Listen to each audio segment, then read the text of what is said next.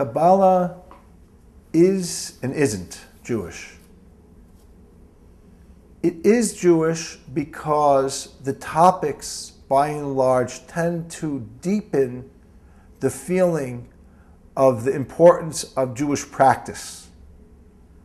On the other hand, many of the teachings of Kabbalah are about the unity of God and about the soul that are relevant to Jew and non-Jew alike. So I think we haven't yet defined in an effective way how to split that, or how to get both aspects of Kabbalah, which is the personalized Jewish component of it, which deepens Jewish practice and Jewish observance, and even the sense of a Jewish identity, along with the universal elements, which deepens a person's sense of spirituality.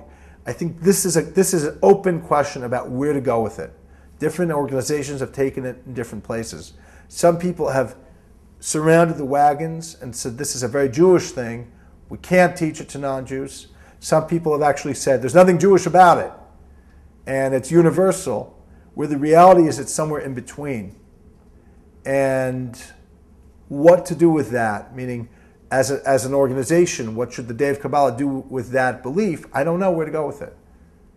But it's a question that needs to be discussed and needs to be dealt with, and perhaps a vision that could have more of an impact on more people, that doesn't diminish the Jewish characteristic of the Kabbalah, but yet doesn't hide it from the rest of the world who could greatly benefit from it.